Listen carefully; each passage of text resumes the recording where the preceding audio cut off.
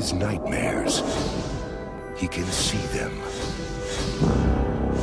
In his mind, he can hear them. Locutus. In his soul, he can feel them. I've just received a report from Deep Space 5. Long-range sensors have picked up... Yes, I know. The Borg. Set a course for Earth. Maximum warp.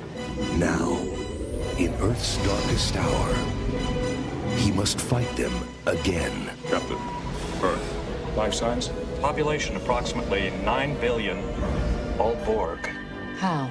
Time travel. They went back and assimilated Earth. Changed history. I must follow them back. Repair whatever damage they've done. But this time, they must travel to the past. April 4th, 2063. To save our future. You're all astronauts on some kind of Star Trek. They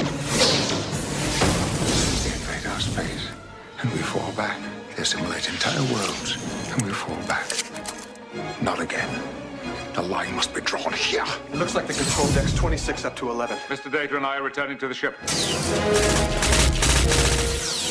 Don't let them touch you! Captain! Data! We must activate the auto-destruct sequence. You want to destroy the ship and run away. You coward.